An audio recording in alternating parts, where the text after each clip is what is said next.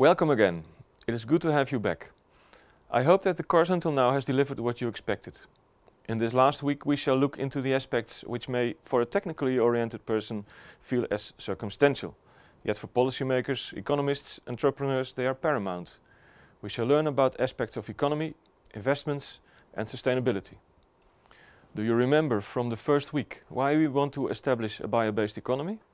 Replacing fossil-based energy and materials helps to save on feedstock usage, it reduces emissions of greenhouse gases and it mitigates climate change. It can also help in establishing economic advantages by innovation and reviving regional and rural economies.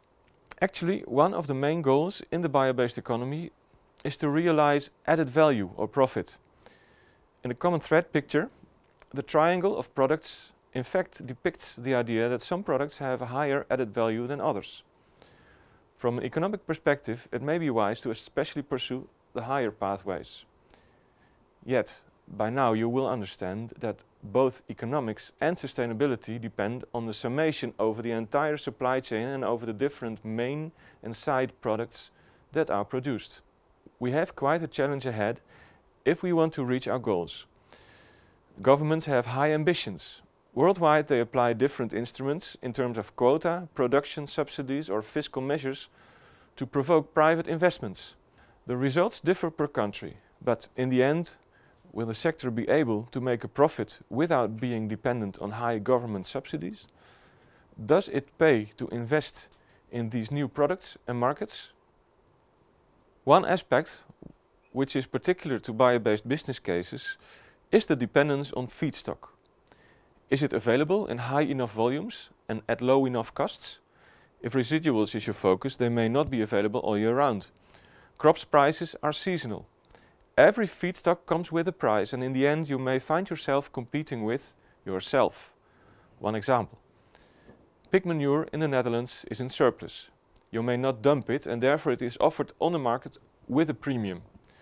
A Dutch energy company recently considering to invest in a large-scale manure processor had to reckon with a 50% decrease in the feedstock premium as a result of their entering the market, which largely influenced their business case. When farmer cooperatives start to deliver to chemical industries or when individual farmers start to produce energy from biogas, they pursue a new product and a new market at the same time. In the strategy model of ANSOF, such diversification is identified as financially the most risky strategy, also known as the suicide cell. It requires completely new capabilities, new techniques and new facilities. As a result, this leads almost inevitably to physical and organizational changes in the company's structures and relations. This is one rationale to look for so-called drop-in solutions, using the new bio-based materials as an exact replacement of former fossil feedstock, otherwise using the same facilities, processes and infrastructure. However, drop-in may block better solutions and the innovating producer has to beat the fossil competition in their own terrain and specifications, which is hard in its own right. In order to decrease the initial cost price and to scale up production, it is important to have a motivated launching customer. You saw the example of the plant bottle initiated by Coca-Cola. Also, quota or fiscal measures by governments actually create a launching market. Realize that such premiums are temporary.